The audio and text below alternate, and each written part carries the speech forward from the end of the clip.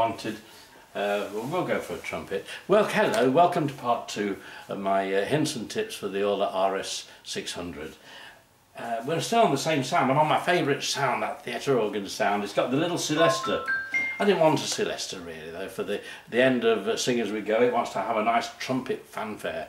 So let's talk about changing voices, and we can change some octaves as well, and also I can tell you about the importance of all the things that you can do using this little information screen, which really is a wealth of information when it comes to changing octaves, you can even add sustain and change the sound completely. So come over, I'll tell you what, come over the screen and I'll show you some of the little buttons that we can push and have fun discovering new sounds on the RS600.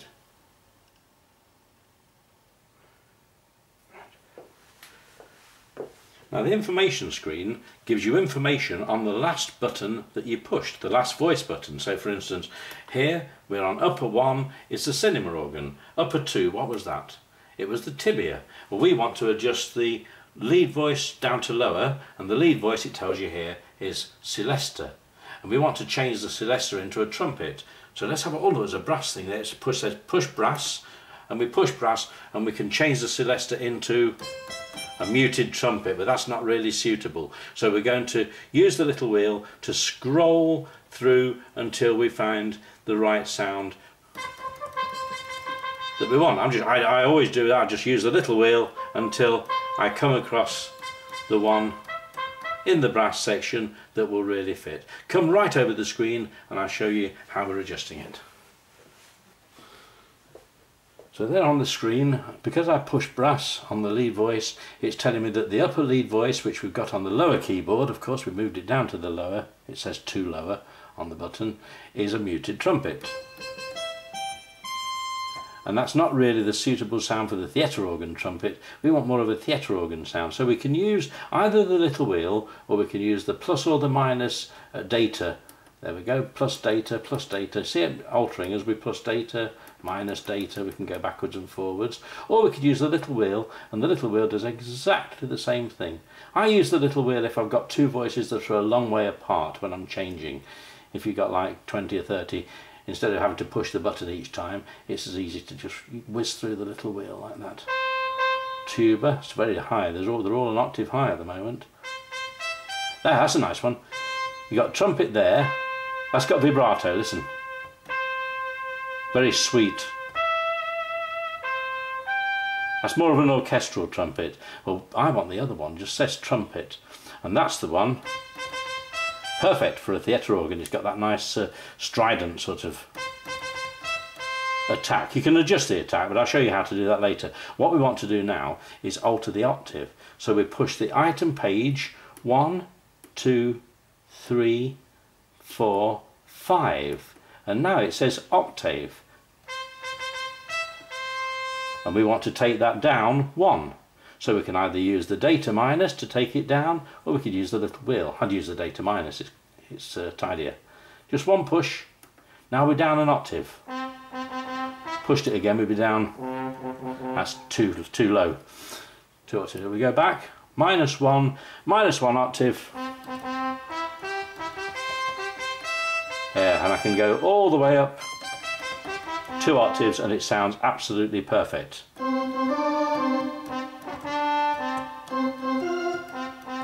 Perfect. So now we can capture that sound and we have our trumpet.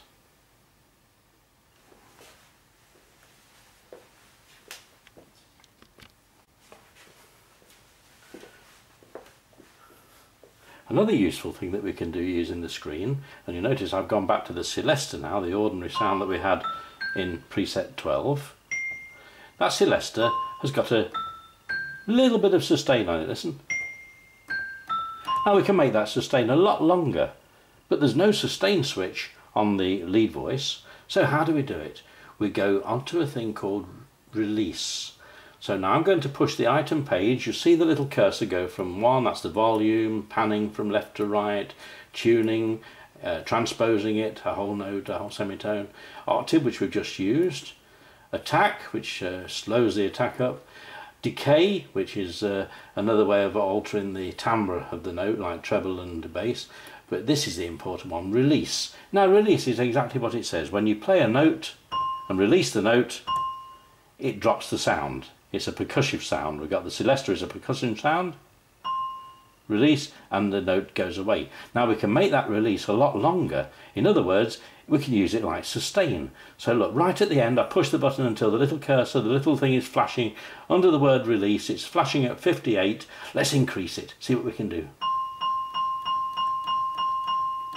Can you hear it getting longer? I'm letting go of the note. As I let go of the note, the sustain lasts longer, longer, longer. Let's see how long we can make it. That's almost too long. There we go. What's that, at 88, 87? Let's go down. Perfect. So now let's bring the camera back so that you can see what I'm doing and listen to how we've altered that release now. We've added sustain to the celesta on the lower keyboard, but of course you could do that on any single sound you can add sustain to, no matter which keyboard and no matter which sound. You can add sustain by altering the word release.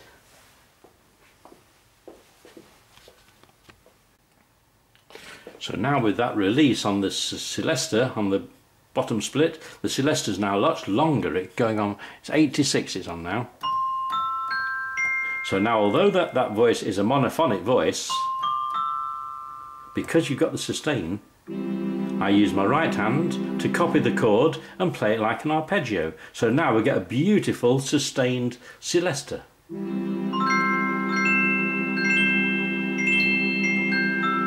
The sustain holds all the notes together as if it was polyphonic. And that's useful. Release.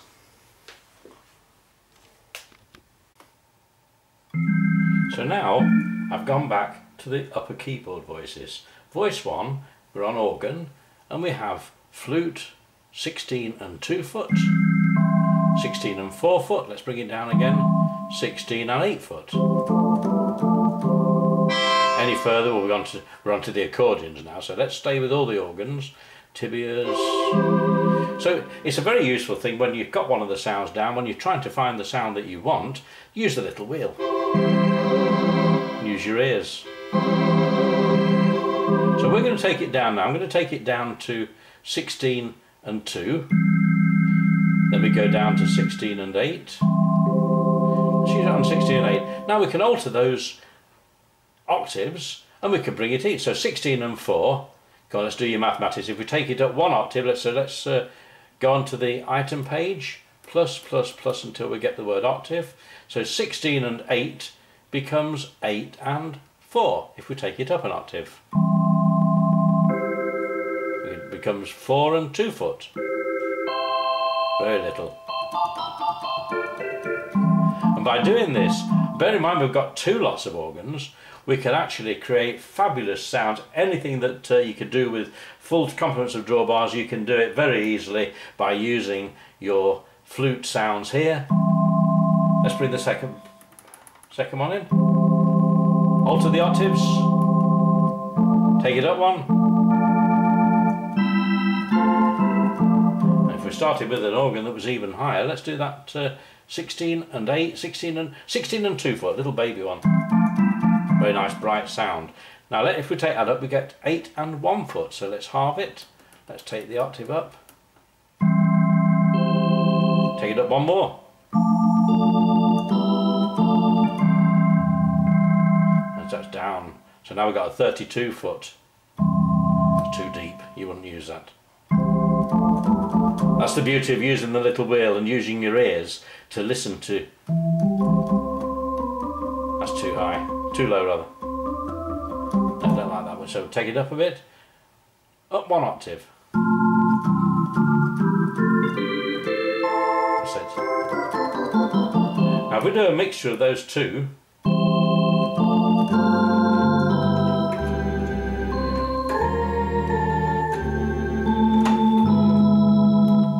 and there's no end of different organ sounds that you can get. That's nice and mellow.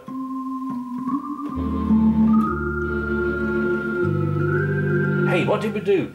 use the release to add a bit of sustain to that. Let's do it like that. There we go.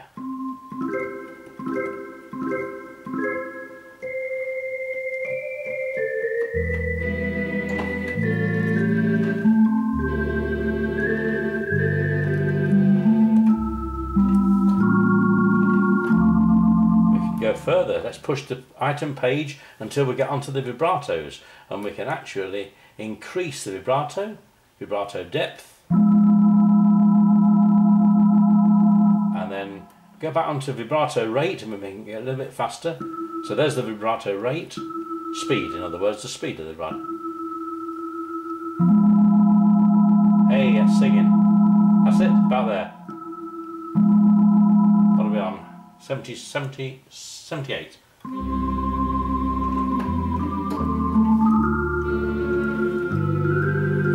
So there are literally thousands of different organ sounds that you can get using the information screen with these little buttons here to go through the vibratos. We can alter vibrato, we can alter the resonance. Let's do that. Let's take that down so it's really smooth, very mellow.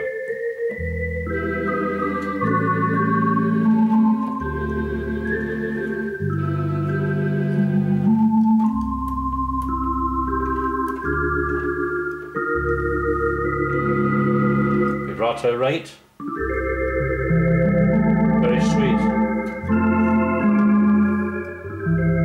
There we go. Thanks for listening, and that's enough for now, but next time we'll be increasing the use of the screen and some of the fabulous things that you can do to create different sounds on your Orla RS600.